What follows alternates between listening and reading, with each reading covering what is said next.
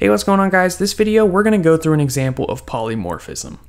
Pramp is a free mock interview platform where you can develop your technical interviewing skills. Practice coding with live execution of all major programming languages to solve real interview questions. Interview types include data structures and algorithms, product management, behavioral interviews, system design, front-end, and data science. I've personally used this service to successfully crash course for a software engineering interview. Lots of people are having success getting positions at companies like Amazon, Google, Twitter, and more. Check it out, I'll leave a link for you guys in the description. So the first thing we should probably look at is our inheritance hierarchy. We have a user class, it's abstract, and then we extend this class through this student class. So user is kind of the parent, student is the child. But what I want to do is I actually want to create another class. So right click our project and new class, and this one's going to be a teacher.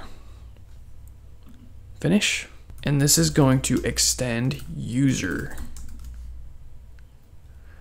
And then hover over this and see we have to inherit user.sayHello. So we'll do that down here, and we'll just say I'm a teacher. And make sure this is in asys out. And obviously this needs to be void. Okay, I think that should be good. Oh, and it needs to be public. Dang it. All right, there we go.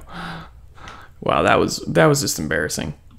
Usually I'm not that bad, but I was getting confused because I was putting the override on the same line, so it looked like it was complete. Now because teacher and student both extend user, we can treat them both as users. So over in our program, what I want to do is I first want to create a new teacher and then set some values here, like so. So what we can do is we can actually create a list of type user and treat both of these objects as user since they extend user. So we'll create a new array list, and then we'll just add these by saying users.add, pass in s,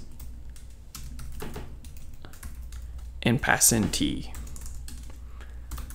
Now when we iterate through these, we'll use a for each loop. We'll just say for user u colon users. And then we'll say u dot say hello. Running this, it looks like I got an error in my student class. Let me just double check this. Looks like I'm missing a curly brace. All right, great. Now let's run this. And you can see the first one says the student version, and then the second one says I'm a teacher. We also have this extra output coming from right here, so I'm just going to comment that out.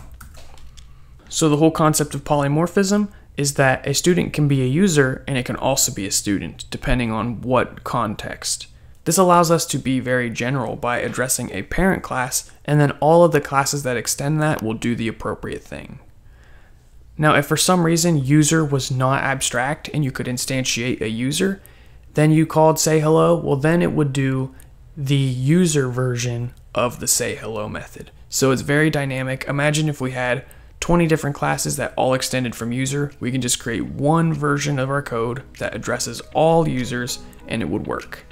So that is your example of polymorphism. There's a lot more you could study on that, so be sure to do that if you're interested. Next video, we're gonna be getting into constructors, and it's basically an opportunity to clean up all this junk by using custom constructors.